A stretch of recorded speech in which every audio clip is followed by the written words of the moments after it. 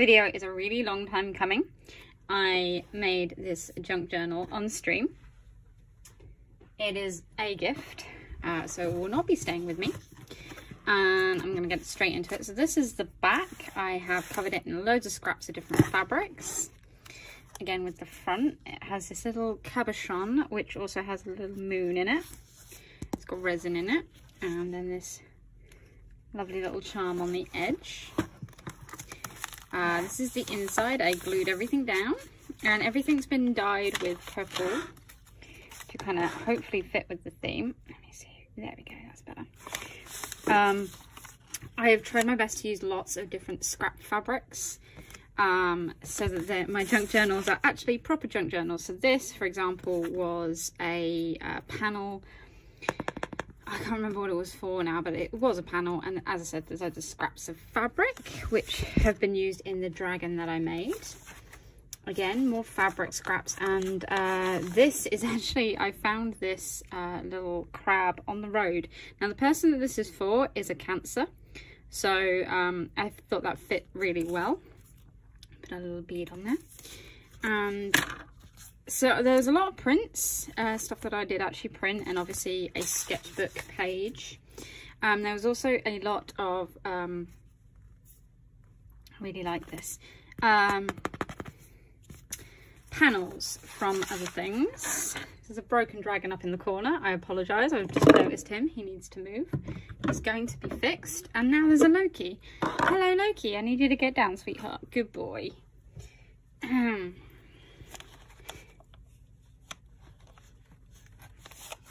And I really love these pages. They're really bright and hued. So as always, I've done a bit of stamping, but I've tried to keep this as a very colour theme. And I've added beads into the middle of every signature. Obviously, we've got a little envelope. There's nothing in that one this time. Just because I wanted to make this a bit more of a... I did a lot more sewing in this one than I normally do. And yes, I've used some stickers. And again, I tried to use more fabric in this one, so there is a lot of printed stuff that has been turned into has fabric attached to it. So this is another one of my favorite little kind of tux pockets. So again, this was a picture frame image and a little booklet. This is one of my old card making pieces with some scraps in the same colours because I never got around to using them.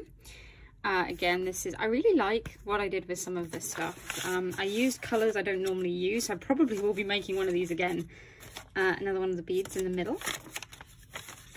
And I have, that's just a little heart and another, I used a lot more ink sealing, so I messed up quite a bit. But yeah, I used a lot more scraps up. Come on, Loki, down again. From packaging and things, and a lot more stuff from like old card making that I wouldn't normally use. So super proud of that. That's another one of those tuck spots. Another bit of fabric being used up, and I love these. Okay, so I really love this envelope, but I couldn't bring myself to use it. These are actually used to be used for stamps on my fold over, and I thought they'd be perfect for little tuck spots, and they do fit really well inside here along with this piece, but I didn't I did do something on that. There's that, and you can write or stick something in the back. And of course a little wing. We've got a little bit of ribbon, stitched it all together there. I figured I do need to do more stuff with fabric because I have so much fabric left. Again, more stickery stuff. Another envelope, tag on the inside that I've stuck stuff to create something worthwhile. This is an art print of my work. that didn't print properly, and as you can see had some damage, so I thought it would be lovely in here to at least find a home. Again, another little card tag from some... I try not to buy a lot of new clothing, but I went through a period last year where a lot of my clothing died, so I made stuff out of it and bought new stuff. And this is half an envelope page. And again, this is just a bit of... Oh, I noticed there's a hole in that wing. So, fabric and some twine and a bead and another one of the stamp bits. I really like the collaging I did on these. It makes them work a lot better. And then I tore this up, so you got like a star charts and things. There's another. So again, that is just a leftover bit card that I backed out. This is actually from my witch casket. It was an enamel pin holder, but I've turned it into something else because, as I said, that's my plan. Another bead. This again was another label from something. Whoops. And this is just a piece of card that folds out and then tucks in. Other side of an envelope, really like that.